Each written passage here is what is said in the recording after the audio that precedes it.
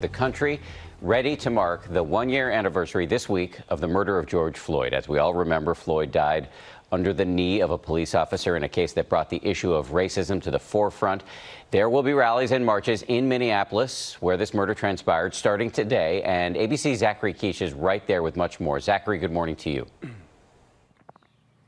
Dan, good morning to you as well. You know, the markers in this field are a painful reminder of the price of progress in this country.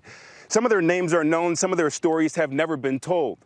You know, George Floyd lived a life as an ordinary black man, but in his passing, he's been able to do something that most have not. He's been able to transcend the barriers that stand between us, and he's been able to elevate important conversations. A year ago this week, Minneapolis was on fire.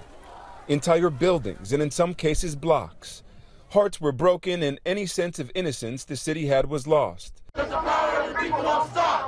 What shattered in May of 2020 was the willingness to accept that things were okay. Well, I was feeling pretty much just frustrated, scared to a certain extent. I'm thinking about my children.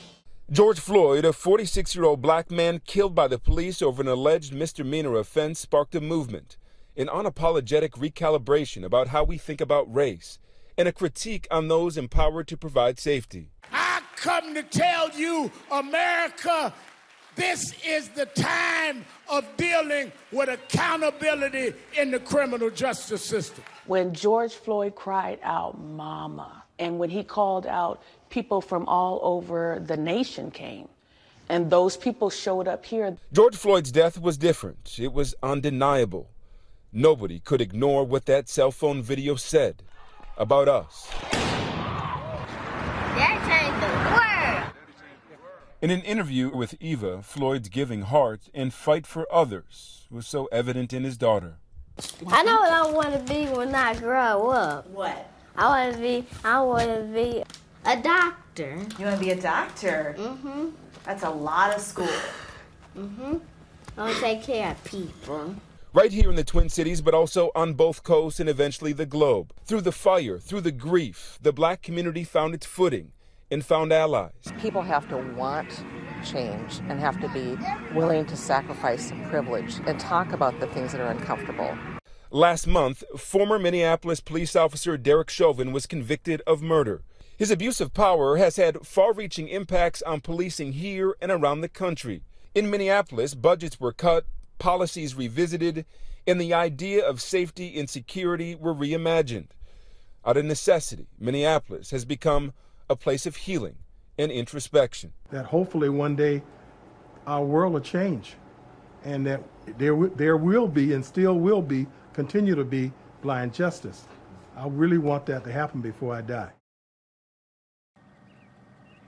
Progress is hard to measure, but we do know that it's often birthed from a very painful place. There's a lot of healing happening here in Minneapolis and around the country this week. We also know that President Biden is scheduled to host George Floyd's family at the White House on Tuesday. Dan? Well said. Progress often comes out of pain. Zachary Quiche, thank you very much. I want to remind you, do not miss our Soul of a Nation special after Floyd, the year that shook the world. Our very own GMA will be a part of this important program. That's Tuesday at 10 p.m. Eastern right here on ABC. Well, hey there, GMA fans. Robin Roberts here. Thanks for checking out our YouTube channel. Lots of great stuff here. So go on, click the subscribe button right over here to get more of awesome videos and content from GMA every day, anytime. We thank you for watching, and we'll see you in the morning on GMA.